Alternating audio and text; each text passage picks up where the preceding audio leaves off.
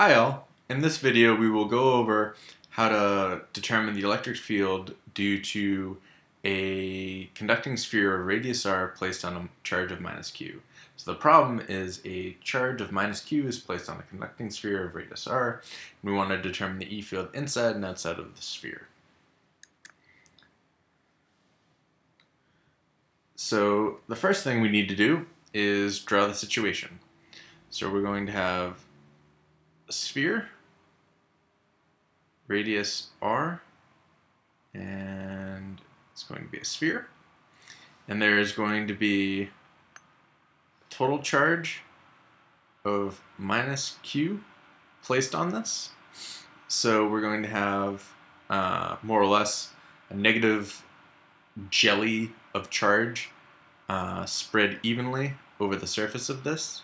So as you remember with the conductor, electric charge uniformly distributes on the surface. So we're going to have minus q all over the surface of this. So we've drawn the sphere, we've drawn the charge. Now the next thing to do is to draw the electric field. So you'll remember that for negative charges, electric field lines come in and they end on negative charges. So we're going to have the E field coming in like this. It's supposed to be perpendicular to the surface of the sphere at all points. And it's like this, and it's uniform in both angular directions. So we have the electric field, so this is going to be E, and we can now pick a Gaussian surface. So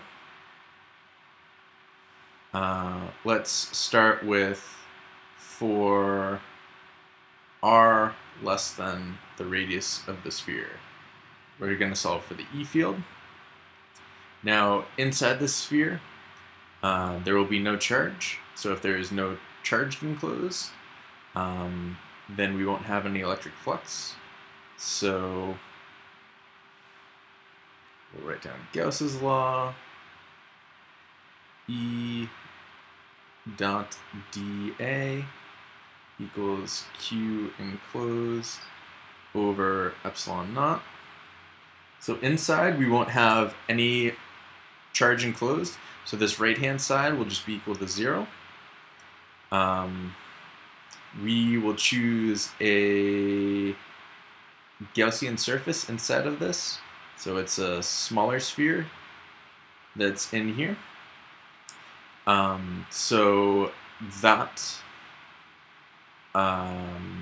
will have some surface area which will be equal to 4 pi r squared, and then it's going to be multiplied by the E field. So at any non-zero point of r, so this is for any radius from 0 to big R, the flux has to be equal to 0, and the only case that this can happen, since the radius will go from 0 to big R, is for the E field to be equal to 0. So inside of here, the E field 0, and this is something that you know from conductors, the electric field inside a conductor is equal to 0.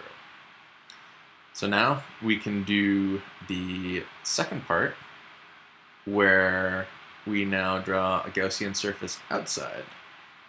So it'll be a concentric sphere that encapsulates this conducting sphere. So now we will solve for the E field for r greater than big R. So we'll come over here, we'll rewrite Gauss's law. So it's E dot dA. That's going to be equal to the charge enclosed over epsilon naught.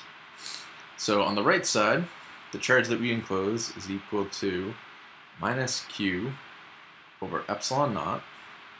And then over here, we chose a Gaussian surface such that the electric field is the same value at any point on the surface. So we can pull that out of the integral. And then we just need to do the surface area, which is just going to be 4 pi r squared. And then we can solve for the magnitude, which is going to be minus q over 4 pi epsilon naught over r squared.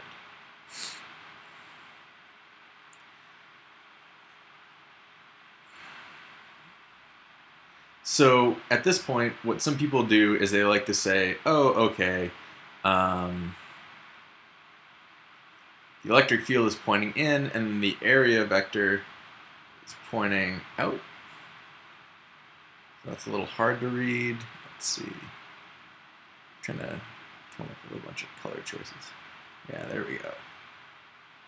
That's more legible. So this should be